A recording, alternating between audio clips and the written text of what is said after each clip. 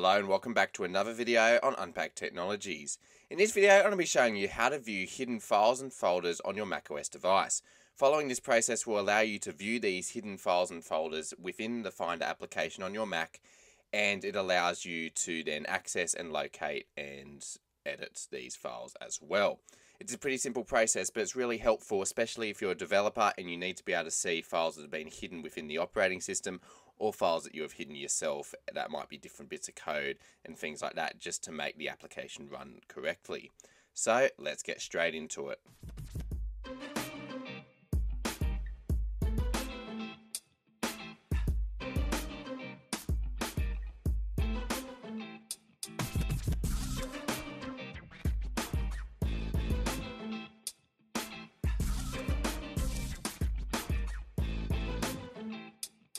Alright, so this is a pretty simple process today. So to demonstrate how it works, what I'm going to do is go and open up Finder here. And then I'm going to locate a folder or a volume that has some hidden files already in there. So what I'm going to do this process is I'm going to click the Go up in the menu bar. And then I'm going to click Go to Folder. And then I'm going to put /volumes and click Enter. And then I'm going to open up my drive. Now you can see here that I've opened up the SSD, the internal SSD of this Mac Mini, and you can see there's 4 folders. However, there are some hidden files and folders here that you can't see by default. So I'm going to demonstrate how to view these today. So all you need to do to view these files is click Command, Shift, and full stop. So you click those all at once, and you can see that by doing that, I've just opened up a whole heap of hidden files within this computer. So you can see that the hidden files come up sort of as like grayed out, sort of faded icons, but you can still access them. So you can open some of these files. Some of them won't have anything in them, but some of them do have some stuff, which is really handy in sort of allowing you to view things that might be hidden by default.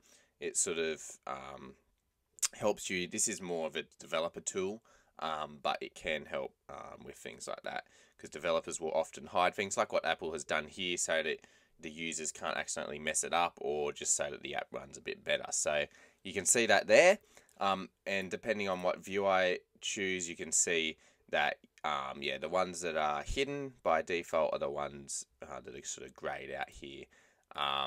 And to hide these files again, I can click Command Shift full stop once again, and it will remove them. So you can see clicking that command hides and shows the hidden files and folders.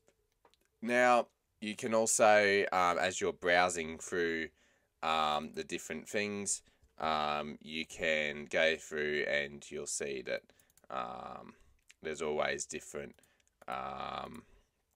files and folders, but it may get hidden depending on where you're going through. So if you click it once, it will always generally show your hidden files or folders, but sometimes it turns itself off. So you may need to click it just to confirm whether they are or are not any hidden files or folders. So just remember, Command Shift full stop hides and shows those folders. So as you're browsing, it should keep showing hidden files and folders, but in my experience, sometimes it starts to hide it, potentially after a reboot and things like that. So if you remember that command, you'll be able to show them each time.